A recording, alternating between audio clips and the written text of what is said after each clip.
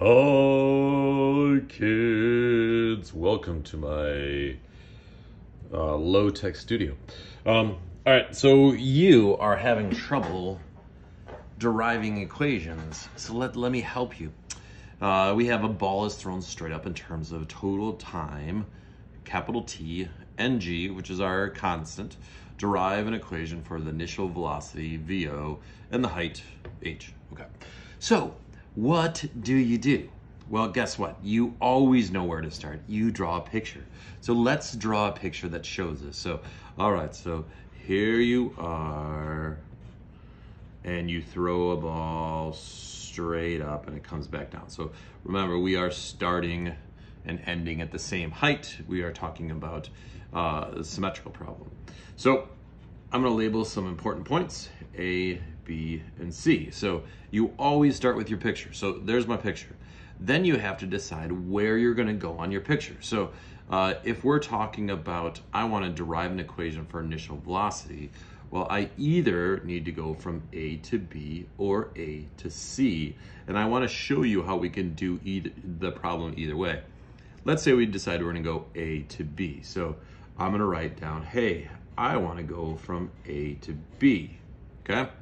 Then I need to write down stuff that I know. Well, going from A to B, I'm moving up, I'm slowing down, and eventually I'm gonna stop. Well, if I eventually stop, that means my final velocity is going to be 0.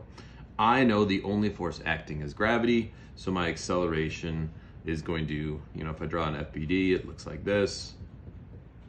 That means my net force points down, that means it's gonna accelerate down. Well, if I decide to call this way positive, then my acceleration is negative g, because it's accelerating down. I know the time from A to B is equal to t divided by 2, because the time from A to C was capital T, and then I am looking for VO. So then you do, well, here's my stuff. What equation doesn't have a y in it? Oh yeah, or displacement in it. And then you'd write down your equation and just plug stuff in and do algebra. So in this case, 0 equals VO minus g times t over 2. And then you bring that over and you get that as your answer. Isn't that nice? Okay. But again, the key is to picture, do your steps. Okay. I want to show you if we were to go from A to C, you could also solve the same problem. Well, if I'm going from A to C, this time my time is just t, because that's the total time in the air.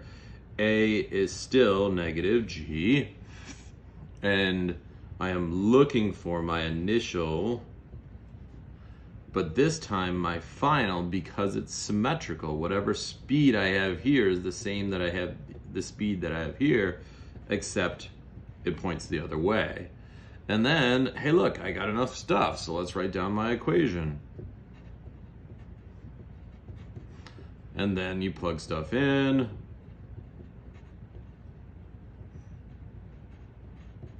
And then you solve. If I bring this over, negative 2VO equals negative GT, VO equals G. Oops, this should have been a capital T, I apologize. This is a capital T.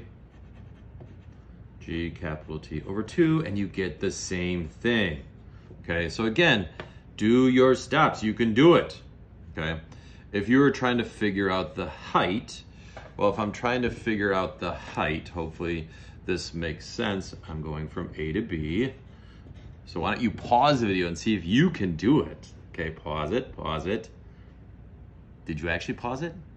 Okay, now let's try it and see if you can do it. So, hey, I'm going from A to B. So I know my final velocity is 0. I'm looking for this, okay? That's my goal. A is negative g, and then my time is t over 2. So if you look, all right, so this is the stuff that I have. In this case, what equation am I going to use? I would use this equation. vt minus 1/2 at squared. This goes away, and you end up with h equals negative 1/2 times negative g times the quantity t over 2 squared. Now you have to do some algebra. I know, it's rough.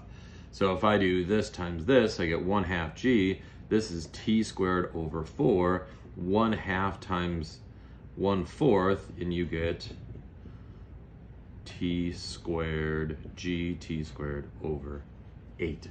Okay? Hopefully that makes sense.